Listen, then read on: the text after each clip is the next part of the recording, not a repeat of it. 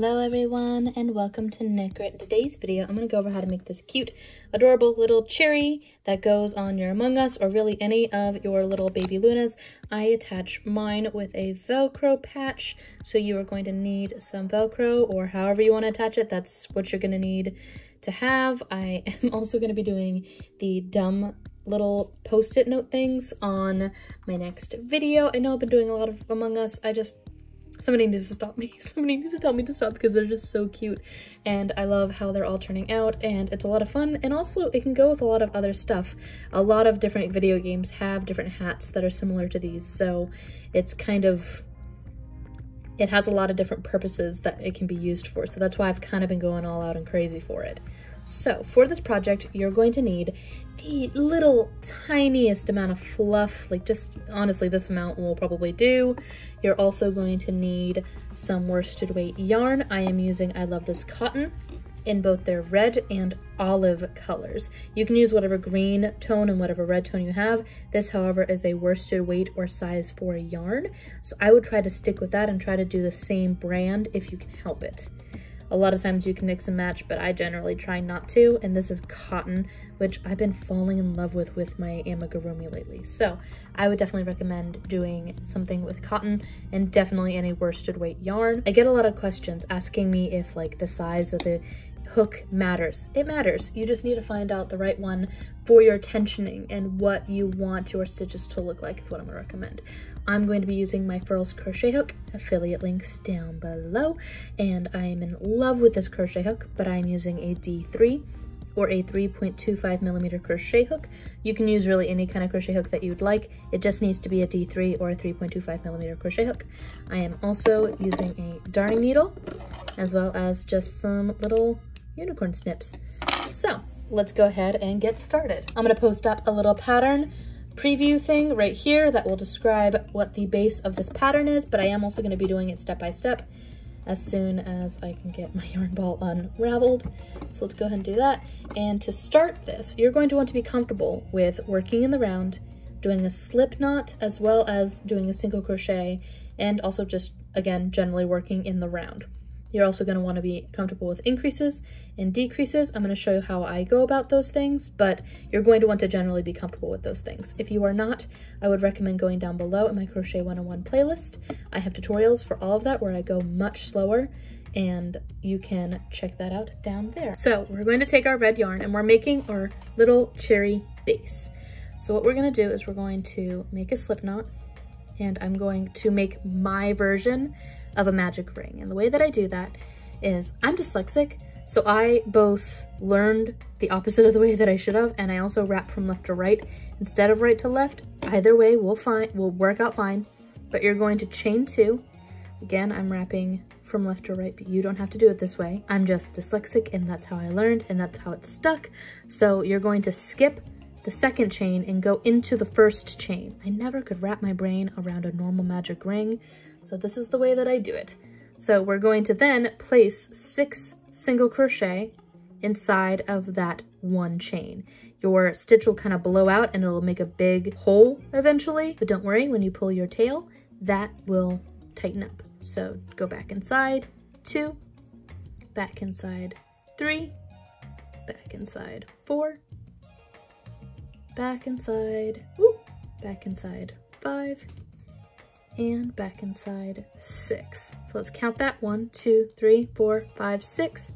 Our hole is huge as long as we pull our tail nice and taut, but not so hard that we're going to rip our yarn. Cotton has a tendency to rip fairly easily. So now we're going to turn our work and start working into the very first single crochet. I like to work through the front loop only, but for this pattern, it does not super matter. I just like how front loop only looks, so that is why I do it with almost all of my Amigurumi unless I'm doing something else in the pattern. So I'm going to go through the front loop and put a single crochet, and then I'm going to go back inside that same stitch and place a second stitch. We're going to increase every single one of our original 6 single crochet so that we're going to go from 6 up to 12. So we're going to go again inside that same stitch, 2, going into our third stitch here, 1, go back inside the same third stitch, 2, I'm gonna pull my yarn a little bit, go inside of our 4th stitch here. 1 and 2. 5th stitch, 1 and 2. And our 6th stitch right here, 1 and 2. Now I'm going to pull my tail just a little bit more just to make sure that that thing is really stuck. And we're going to count 1, 2, 3, 4, 5, 6, 7, 8, 9, 10, 11, 12. I'm then going to take my tail and pull that through my final increase stitch. That will be used as a marker so I can keep track of where I am. And I'm going to go around for 4 rounds. So rounds 3 through 7, we're just going to go inside every single one of these stitches. Oop. And we're going to single crochet around and around and around and around, just for the 4 rounds until we get to the very end. And I'll be right back as soon as I get all 4 of those rounds done, and I'll show you how we close up and how I give this thing the shape that it has. And then I'll show you how I do the stem. All right, and also if your work starts flipping out on you like that, you can always just flip it back out so that the right side is facing outward. So I just went around almost for 1 round, and now I've got 3 more to do. It's really tedious to show on camera, so I'm going to just go off camera real quick and get the rest of these stitches done. So it's 12 times 4, so that's 48 stitches that you need to do total after your increasing round. Be right back. All right, so we've gone around 1, 2, 3, 4 times, and this is pretty much our last row. We just have 1 more row of decreasing. So basically what we do is I just kind of decrease every single stitch, but I have to stuff while I do that. And the way that I decrease is I take my hook and I go through the front loops like so. And then I pull my yarn through both of them and then just single crochet those together essentially. So we're gonna do 3 of those decreases, 2 and 3, and then I'm gonna let this kind of hang out for a second and I'm gonna stuff it.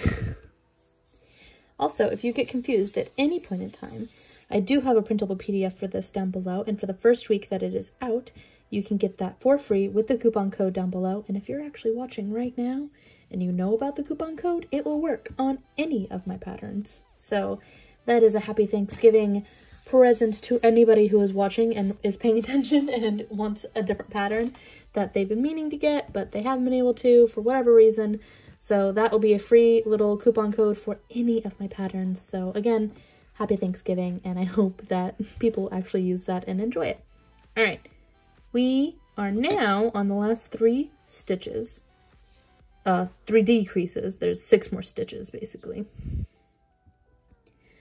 So we're gonna pull that through, and I'm gonna go through these right here, like so. The 5th decrease gets a little harder as you go along. And I try to make these a bit tighter than I usually would for stitches. And now the last one, like so. You still have 6 stitches left on your work, and it's okay if this isn't as like full as you would like it. What we're going to do for right now is we're going to cut a tail about 6 inches. Really, honestly, that's almost 12 inches. We're going to cut a long tail, basically. I'm going to pull that through, like so. And I'm going to cut my original tail just so that we're not dealing with that. Just to get it out of the way. Put that in my tail ends. And now we're going to start working with our darning needle. We're going to take that and we're going to work it through every single one of these stitches. I'm going to pull that like so that I'm not dealing with the fluff. And I like to go from the center and outward like so on every single one of those stitches. So there's 6 of them. This is the 4th, 5th, and 6th. And now that we've gone through all of them, we're going to go through the center of the hole, like so. And we're going to feed that up through the starting 6 stitches that you had at the very tippy top. So now we're going to pull that through, like so, and we're going to pull it as tight and as firmly as we can without pulling it so tight that you wreck it. However, we're going to keep some nice tension on there, and we're going to go around the other side and go back through the bottom part of it, basically. And I'm gonna pull that, pull it tight, go back up, same thing. This time, we're gonna go up. Where did we go last time? We went over there, so we're gonna go through the center and we're gonna go through the top. Again, this is what's creating that nice kind of pulled, kind of pitted look that you get with cherries. And we're gonna go through the side, and I think, oh, ow, I stabbed my fingers.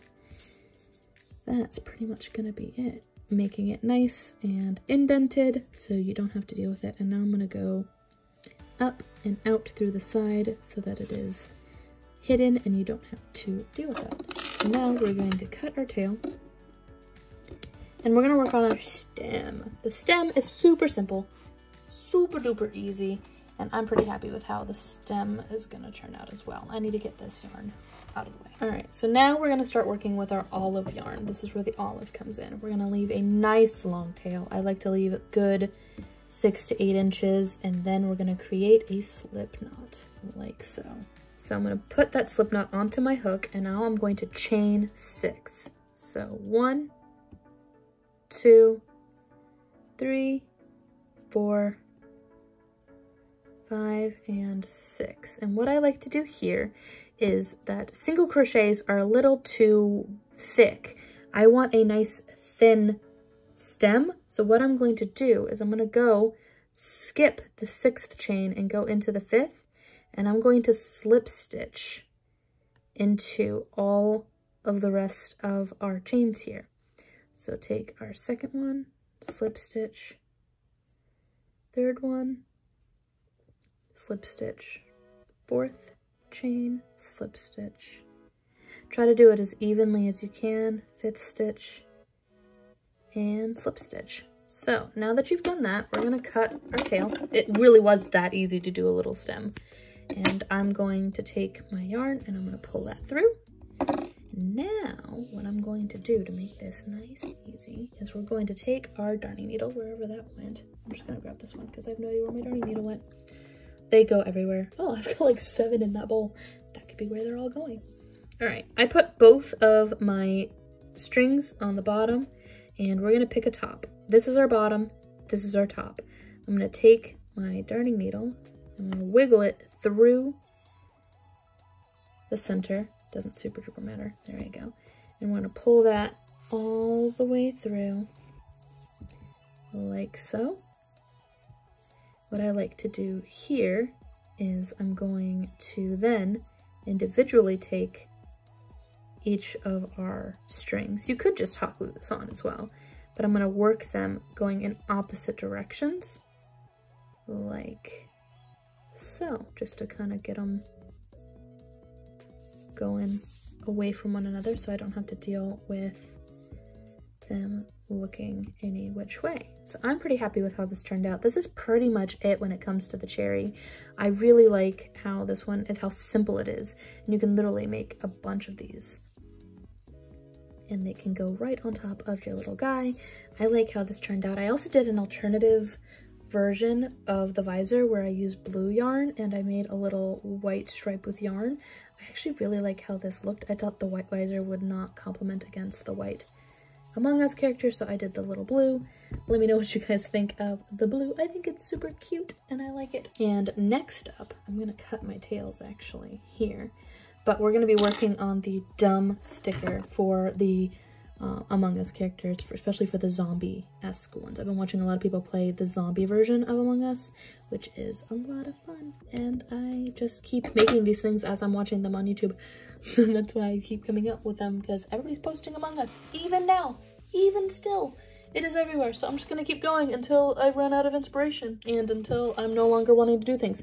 Also, essentially, I take a Velcro patch and I just hot glue it to the bottom of my cherry, and that's pretty much all there is to this pattern. I want to say thank you to all my patrons who are over on Patreon. If you're interested in supporting this channel in a more financial way, you can pop over there. Don't feel stressed out if you don't want to do that. That's perfectly fine. I also have a Discord, and it's a lot of fun over there. So if you're interested in joining a small community where we talk about crafts and crocheting and knitting and support each other, you can go ahead and go down in the comments down below and join us on our Discord server. We have all kinds of stuff, so social media links, everything down below. We just created a TikTok. So if you're interested in some cringy TikToks, you can go over down there as well. And that's pretty much it. Until next time, guys. Bye.